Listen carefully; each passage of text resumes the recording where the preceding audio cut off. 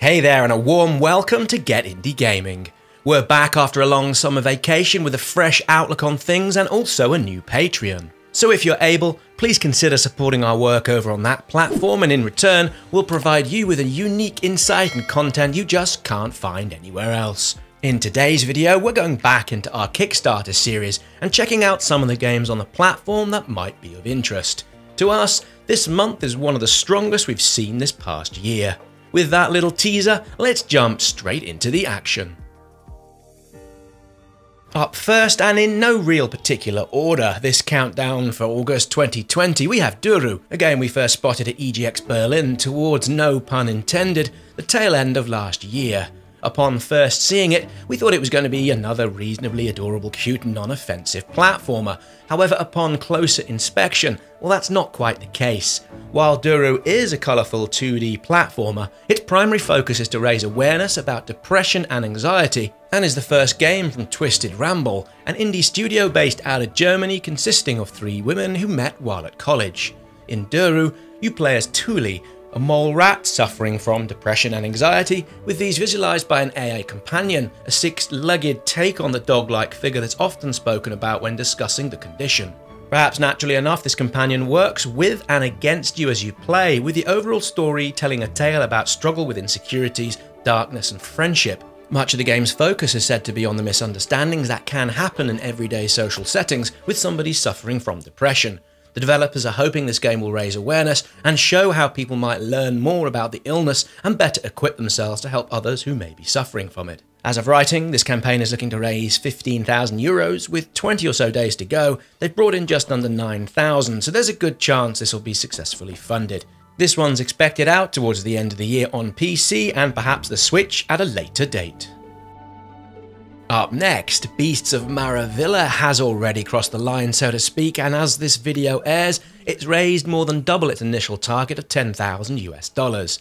Now this game really is quite different, and it's honestly a real joy to see it, with it being touted as a magic wildlife photography game, set funnily enough on the magical island of Maravilla. It's a 3D adventure game where you take on the role of a young wildlife photographer who sets out to travel across the island to discover and photograph the island's extraordinary creatures and learn their behaviours.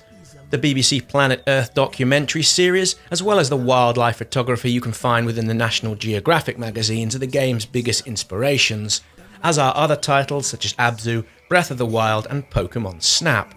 There are 40 unique characters to find, spread out across 3 different zones. Success, however, isn't just a matter of snapping the creatures. To be successful, you need to take that perfect shot with you using your grandfather's journal, acting as a guide in how to successfully solve puzzles, such as how to use the island's light, or sounds, and much more besides, to help frame the perfect composition. Rather finally, there's a demo where you can pick up and have a little taster, and it's honestly well worth doing. Like all the games in this rundown, there's a link to the game's funding page down there in the description. Moving on, and up next we have another ever so wholesome looking game. The Kind Chamomile is about random acts of kindness, and like the previous game in this countdown, is also all about the joys of discovery. You'll play as Chamomile, a kind and helpful mouse who goes about their business collecting goodies from around the island by helping those in need, and in so doing, you'll fill your gift basket for Grandma Rosie's 100th birthday. There's a demo which can be picked up via Steam and on itch. To play the Kind of Chamomile, even in the state of the demo, is an experience of peacefulness and mindfulness. We suspect the finished product, which is due out towards the summer of August 2021, should be right up there with the likes of A Short Hike in its all-round feel-goodness factor. The developer is hoping to bring this also to the Switch at some point, although for now at least, it'll be first out on the PC. Up now, and another game that's already reached its goal of $10,000 to ensure release on all of the main consoles and PC at some point next year, we have The Girl from Arcania. As you can see, it's a 2D pixel art adventure RPG where you play as a wannabe treasure seeker called Marissa, who by the looks of things has her own capybara companion. At various points, players will need to control both characters, with you heading off to discover various places within the so-called wilds of Amazonia, which of course will be cruel and unforgiving. Much of this will be familiar to many of you, with this one using many similar and familiar aspects of gameplay that you'll have seen quite a few times before. All that being said, the pixel art looks pretty darn on point, and while it might appear all 16-bit in nature, this isn't the case, particularly within the sound and music departments.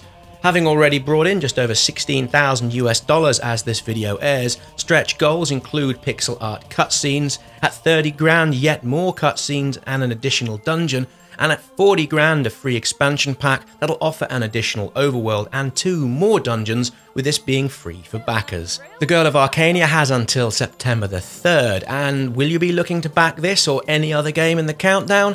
If so, be sure to let us know down in the comments, and if you could give us a like, that would be also wicked too, as it certainly helps this video and the channel overall. We've never cancelled the Volksfest before.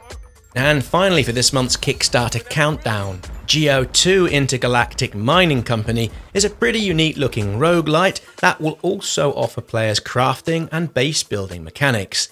The idea is to head on into uncharted space and, while doing, discover a universe of locations to explore and exploit for riches. The more you do, the more cash you make, which in turn allows you to expand your HQ, hire new workers and upgrade your equipment.